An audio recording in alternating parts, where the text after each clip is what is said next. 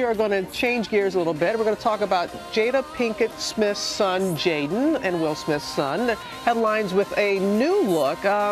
He's sporting a skirt for Louis Vuitton's new women's campaign. And Deborah Roberts, that's the reason that you are here. Really, a lot of people are talking about this and a lot of positive reaction to it. A lot of positive, but also some mixed reaction. If you know anything about Jaden, you know that he is no stranger to edgy, provocative statements on social media or with his appearance. But this newest campaign has the fashion world buzzing. The Karate Kid growing up and making a mark in the fashion world. This morning, the newest face of Louis Vuitton's woman's line. Yes, that's right, Jaden Smith is styling in ladies' fashion with this post on his Instagram. Thank you so much at Louis Vuitton and at Nicolas Guesquière for the opportunity to impact this world. We are seeing an evolution. And we're also seeing fashion do what fashion loves to do, which is to play with our expectations, to tug on our prejudices, and to surprise us. In a press release, the company saying Jaden represents a generation that has assimilated the codes of true freedom. Wearing a skirt comes as naturally to him as it would to a woman.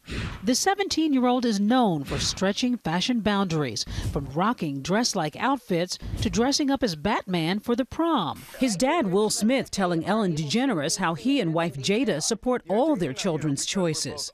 We decided a long time ago that it's sort of better to flow with what people are naturally more than like what our egos need them to be. Jaden telling GQ in June, "I'm just expressing how I feel inside," which is really no particular way because every day it changes how I feel about the world and myself.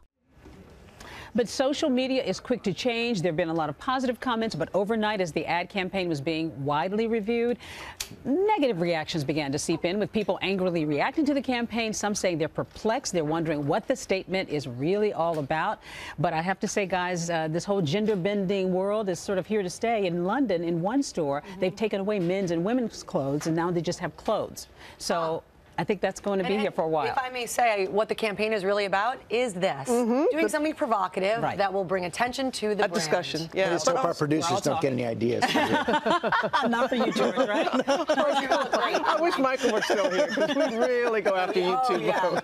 You're just fine. You know what? We were all there last night. A big night for you and your husband, Al Roker, with your book, Been There, Done That. A great book party last night. Thank you for the literary love. We all had a great time. It was fun. NBC, ABC coming together, giving peace a chance. You know, it was really, really nice to see the ceasefire. As one boss said, for a night. Exactly, for a night. That was really a lot of fun. But thank you all for being there and been there, done that. I hope you guys are looking and reading. Been there, done that. I already read it. Thank you. Hey, those two, if we can get along, anyone can get along. Let's just all get along. We are family. Thank you all It's a great again. read. It's a great read. I really appreciate it. Thank you.